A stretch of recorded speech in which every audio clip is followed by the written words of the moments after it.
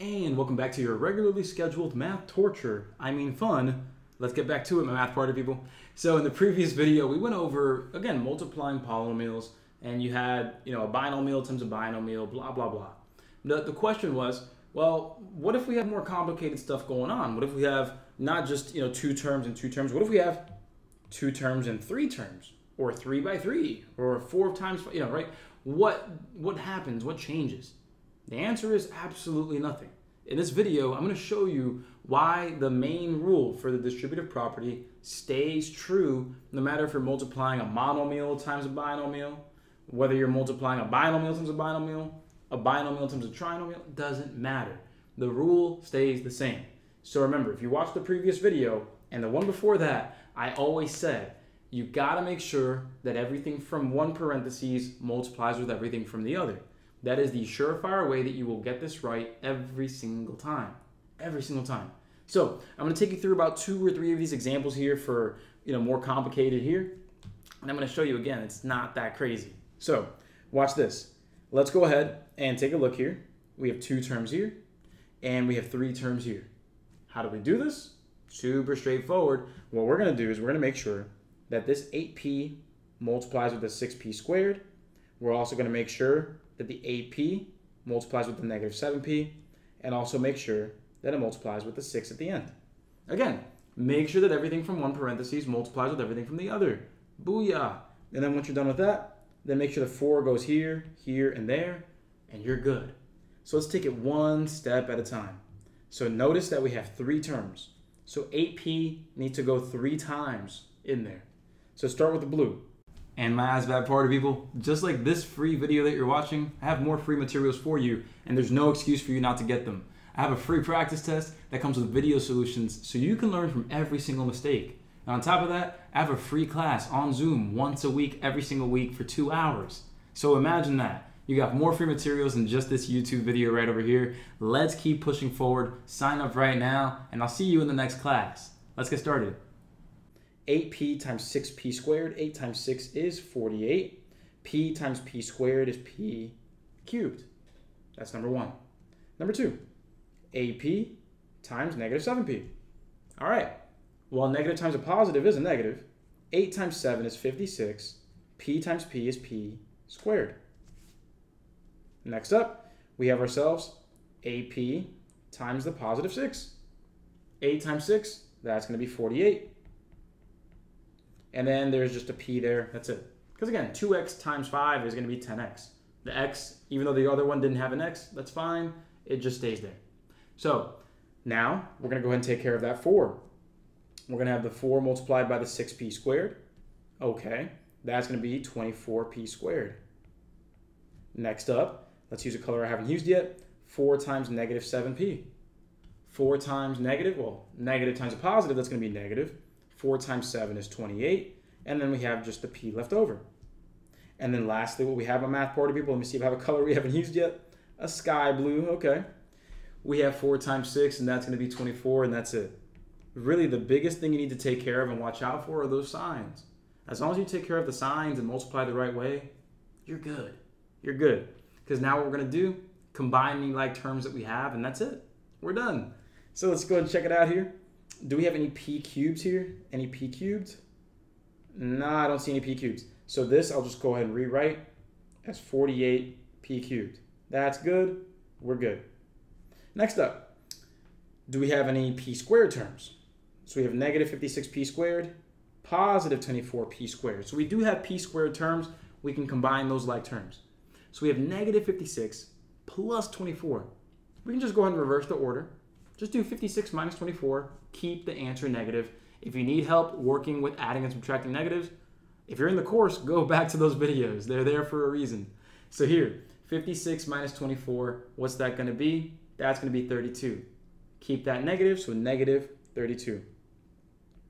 Negative 32p squared. And I'm going to highlight that in purple to show you that that's where I combine those 2 terms. Next up, my math party people, we've got the 48p. Do we have any like terms with that? Yeah, negative 28p. So 48 minus 28, that's going to be 20. And so that'll be right there, positive 20p. So I'm going to highlight that to show you that that's where I combine those like terms. Lastly, the plus 24, nothing else combines with it, so we just write plus 24. And there it is. If we want to go ahead and erase those highlights, there's our final answer, and we're done. So again, remember, the idea doesn't change. Distributive property is make sure everything from one parentheses multiplies with everything from the other. Once you get used to it, you're going to move like lightning, fast, fast, fast. You might not even have to write some of these steps out, and you'll be fine. You'll be fine. So there it is, my math party people. The answer here will be A, 48p cubed minus 32p squared, 20p, 24, all good. Let's take care of another one here. Over here we have 77. Let's take care of business. Starting straight up from the first one. 8n is going to go with all three of these. So here we go. 8 times 6, 48. N times n squared is n cubed. Next, 8n times negative 6n. Negative times a positive is negative. 8 times 6 is 48. N times n is n squared. Just like that. And here is your regularly scheduled announcement, my party people. Remember guys, I host a free class every single week and more classes beyond that. So make sure to check the group tutoring schedule so you know when the classes are, when you can expect to see me live so you can raise your score and get that job you want. So click there to see the schedule, and let's keep getting back to the YouTube video right over here. All right, up next, what we're gonna do now is we're gonna go ahead and keep it going. 8n still needs to multiply with that negative 2. 8, or a positive times a negative is a negative. 8 times 2 is 16, and then you keep the n from the 8n. Now, here we go. We're all done here because there are 3 terms here. So 1, 2, 3, we've done that. Now here, 1, 2, 3, just like that. So up next, what we're gonna do is take care of this one now. 8 times 6n squared is gonna be positive 48n squared. Next up, we have ourselves 8 times negative 6n. Positive times a negative is a negative. 8 times 6 is 48, and then you bring the n. And then lastly, we have 8 times negative 2. Positive times a negative is a negative. 8 times 2 is 16, and that's it. So now we combine our like terms, and we're done with math party people. We are done. So our highest term here, the 48n cubed, stays the same. Then we see over here that we have negative 48n squared, positive 48n squared. Well, actually, my math party people, those are going to cancel.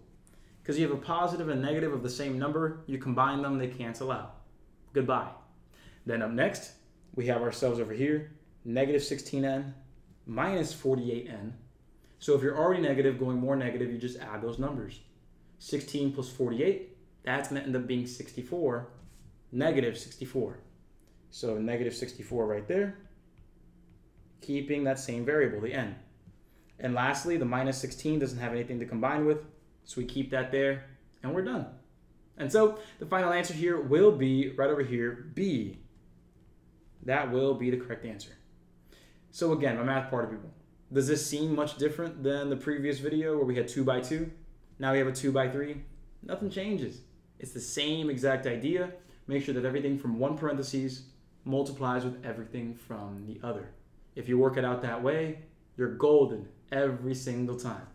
So let's go to take care of number 78, my math party people, and we are done. And we'll move forward from here. So, same idea. Just started off, 8p multiplies with 2p squared. 8 times 2, 16. P times p squared, p cubed. Boom. Up next, 8p times p. Well, that's going to be 8p squared.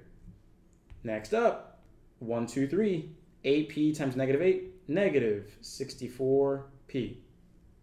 Take it one step at a time. Up next, we have ourselves negative 4 times 2p squared. That's going to be negative 8p squared. Then we have negative 4 times positive p, negative 4p. And then we have negative 4 times negative 8. Negative times a negative is a positive, 32. And there we have it. And so now the last step, my math party people, is going to be combining like terms. There are no p cubed terms, so we just write 16p cubed.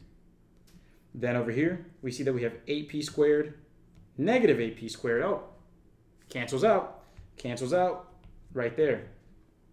Then we have ourselves negative 64p, negative 4p, and what we have there is going to be negative 68p.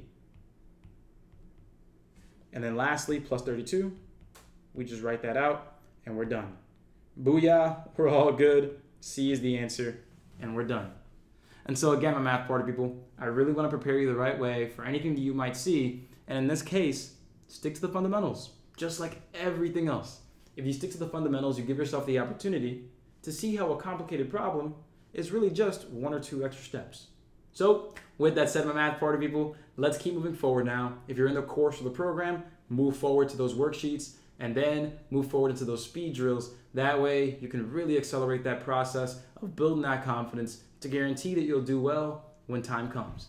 So I'm Coach Anderson. I'll see you in the next video and let me know if you have any questions. I got your back.